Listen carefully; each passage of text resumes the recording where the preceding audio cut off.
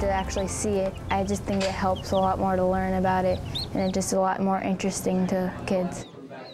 Today in Across the Fence, we're cracking open a story that involves thousands of Vermont school kids who are getting a hands-on educational experience through the UVM Extension 4-H program.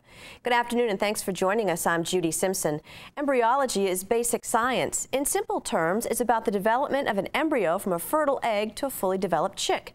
The 4-H Embryology program teaches the basic science and much more to students across the state.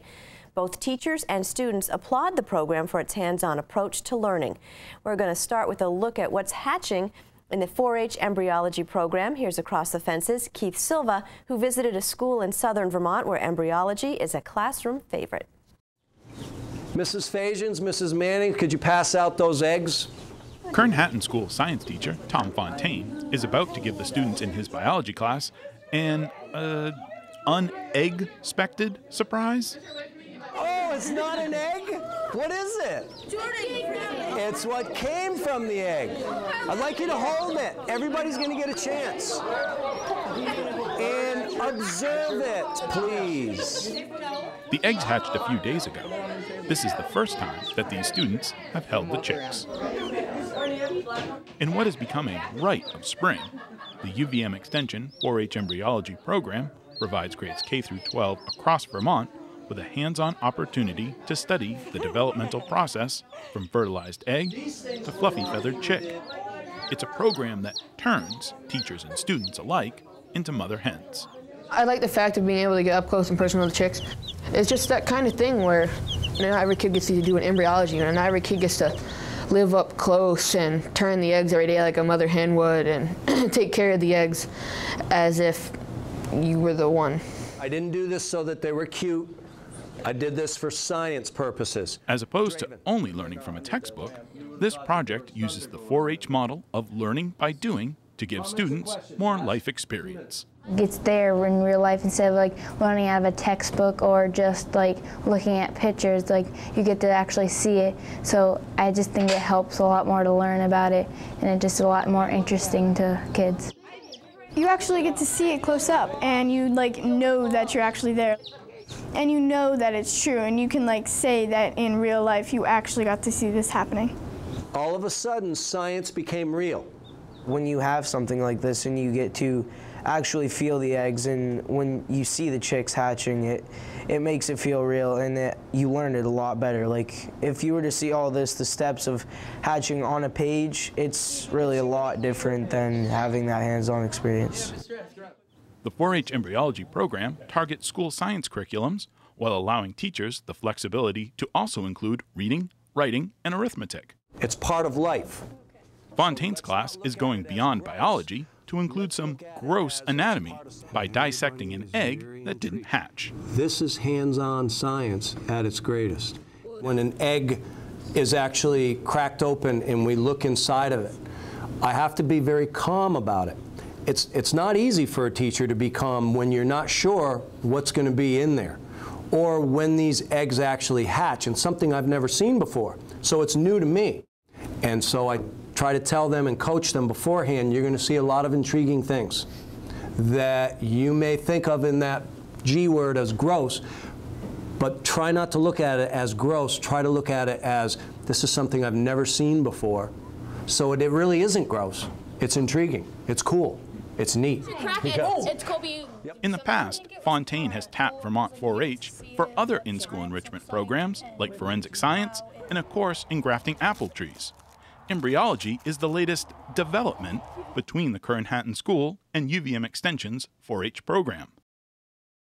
Earlier we talked about chickens and Kurn-Hattin joins over 100 classrooms across the state that participate in this educational enrichment activity. How the embryo actually grows. The different UVM Extension has been there at my fingertips. They are there for you every step of the way. So they've been there to give me incubators, to go and buy the eggs, to go and get the eggs and bring them to me. It's unheard of. There's probably teachers out there watching this video going, they do? Oh man, how lucky you are. We are. We're really lucky to have that relationship with the UVM extension. I can't thank them enough. It's powerful. It's powerful stuff. And I hope that educators who watch this will say, you know something, I'm going to call them, because they should. They really should. Fontaine's enthusiasm for this project has spread to other classrooms. Younger Kurn-Hattin students made art projects and got to see the chicks hatch live via a webcam. Encouraging ownership outside the classroom provides an intangible benefit that Kurn-Hattin principal Tom Fauner applauds. And then it's not somebody force-feeding it on them, it's what they want to do. And it carries over. This fun, cool stuff, as they would call it in science class, it carries over into English, math, social studies. And you can see them grow as individuals and want to enhance their knowledge base. That's what it's all about. So you start with the staff and UVM. It's fun to watch. The students agree. There's a lot of benefits and other things that comes with the hands-on experience. It makes it feel real and more than just coming out of a textbook. You learn a lot more when it's hands-on. Once you learn something about something, like, you always have to think, like, it's never going to go away. You always have that knowledge with you, so you'll always think about things differently. New knowledge, new ideas, and new experiences. There's always something hatching when it comes to the UVM 4-H embryology program. In Westminster, I'm Keith Silva with Across the Fence. Well, thanks, Keith. Joining me here in the studio is UVM Extension 4-H educator Martha Manning, who is the statewide coordinator of the embryology program. Thanks so much for being with us. Thank you. I don't think I've ever been so excited, seeing kids so excited in class when they came out with those chicks. It's really a way to excite them about learning, not just about science, but all different types of learning. And it's really rewarding to see how it comes to life in the classroom. You talk about learning. Can you give me some examples of what it is that the kids learned from this particular program? Well, I think it's really important that the students have the experience of learning to think like a scientist. They get to experience what a scientist would actually see, in that they're not just reading about it in a book, they're really getting to experience what it takes to take that fertile egg. They're putting it in an incubator. Some of the classrooms decide to turn the eggs by hand, which means you've got to be responsible and turn them, 3 to 5 times every day. Why do they have to be turned? By turning the egg, it keeps the embryo from adhering to the inside of the shell. Mm-hmm. So you have to turn the egg as the mother hen would turn the egg with her body by, shifting her body weight or by moving on and off the nest. So they learn that. They learn how to monitor the humidity, and they also are learning to be aware of where does their food come from.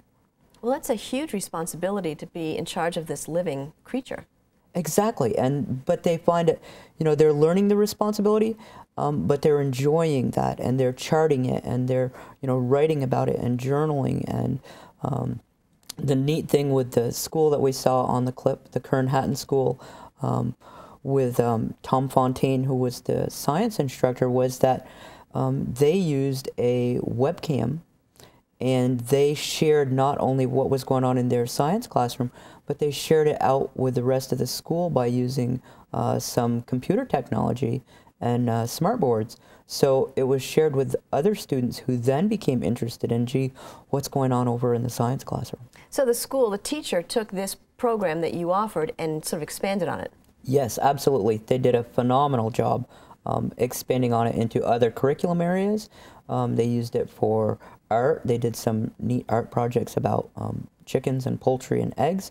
There was also math where you're doing the calculations.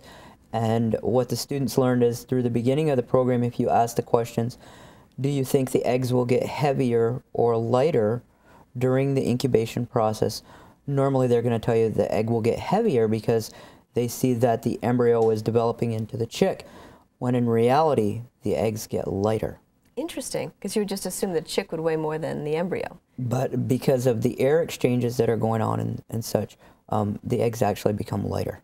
How do you assess the program? Well, there's a number of ways to assess the program. Probably one of the easiest ways to assess the program is just through discussions and feedback with the educators and the students themselves.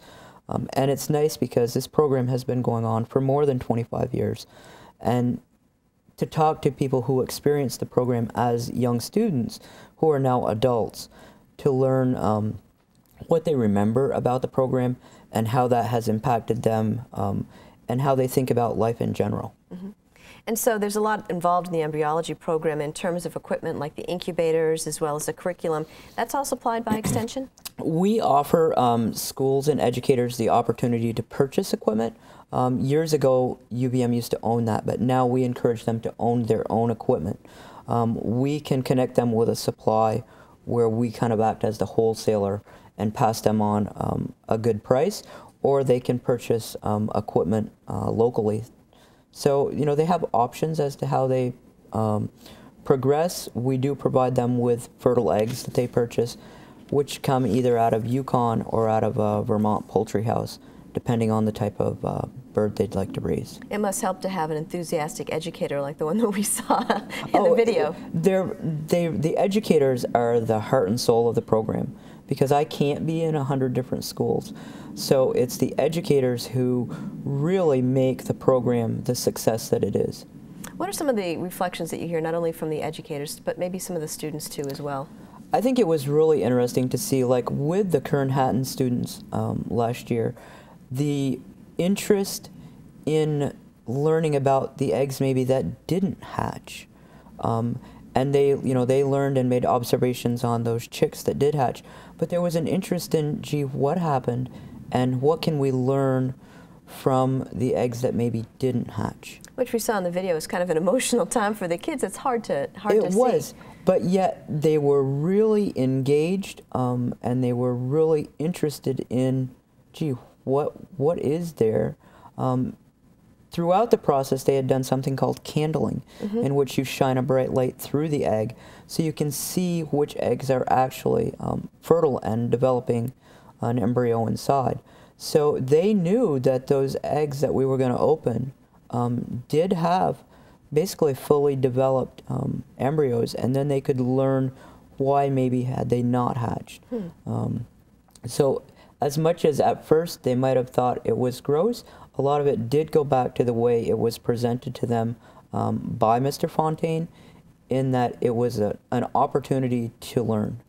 So what happens to all these chicks after class? Well, actually, last year was very interesting. It was the first year that we actually had a school, and that was the Hannaford Career Center in Middlebury, took a number of the meat bird chicks, and they actually, through their classes at the Tech Center, they designed some hoop houses for the chicks, and they raised them out.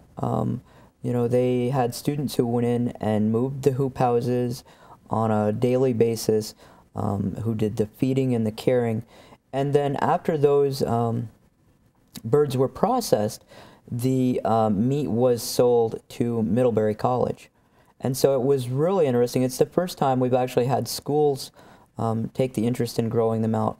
Normally, schools have the option to return the chicks to us, and we find 4-H members or individuals who would like to raise them.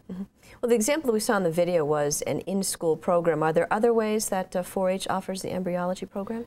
We have even some after-school programs who have done it. We have some child care centers who maybe have school-age children who've participated. And one of the most growing areas is with homeschool families who do the project right in their own homes, or maybe with a group that gets together.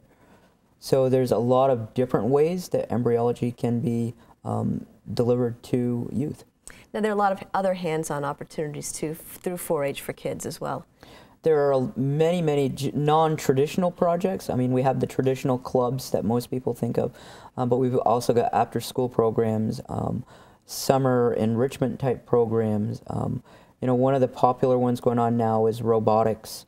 And even for young students, we use a Lego We Do product, and forensics, GPS, computer technology. There are programs around energy, all forms of technology, whether it's digital photography or even filmmaking. So if a parent or teacher is interested in the embryology program or any other 4-H offering, what should they do? I would recommend that they contact their either their local extension office, or you can call the state 4-H office, and that is at 1-800-571-0668. Terrific. Martha, thanks so much for joining us today. Thank you. That's our program for today. I'm Judy Simpson. We'll see you again next time on Across the Fence.